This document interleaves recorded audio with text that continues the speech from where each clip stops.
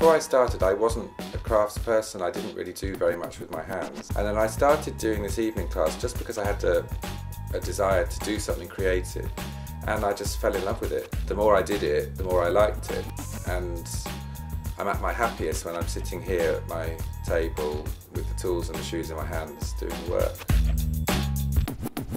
In terms of the making process, we make like all other bespoke shoemakers. It's a traditional English shoe construction. Where we are slightly different is that we like to introduce a more contemporary design element into the shoes that we make.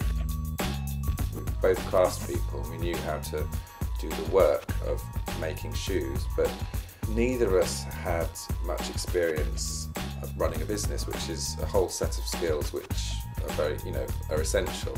We got a lot of support from Cockpit Arts in terms of learning these skills. The thing that you're buying into when you commission work is a process. So very often when you buy things in a shop, you pay for it and you leave, but you have no connection with the product as such. Whereas when you're commissioning work, you meet the person that's making the work for you, you have an input into the product itself, and when you have that object or piece of clothing or shoe or whatever it is in your home, every day that you see it, you appreciate it and you have a special bond with it.